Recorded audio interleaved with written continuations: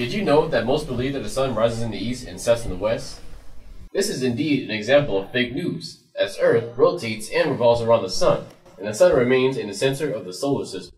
So does that mean the Earth makes one complete rotation every 24 hours and revolves around the sun?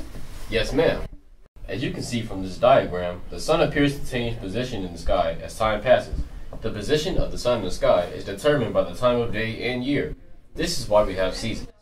That's so delicious. The animation shows the sun's path across the sky at any given time of the year.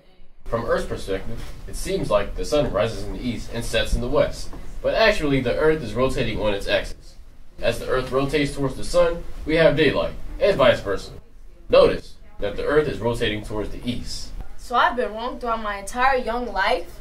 Yes, ma'am. Do you see that yellow line? It's called the sun's declination. It's the daily path.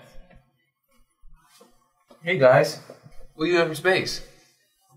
We were just talking about the sun's position in the sky. Wait, so why does the Earth revolve around the sun instead of the sun revolving around the Earth? I asked the same thing. Your eyes do not deceive you. This is how the sun works. Actually, being in space teaches you a lot. Hey, that's pretty good.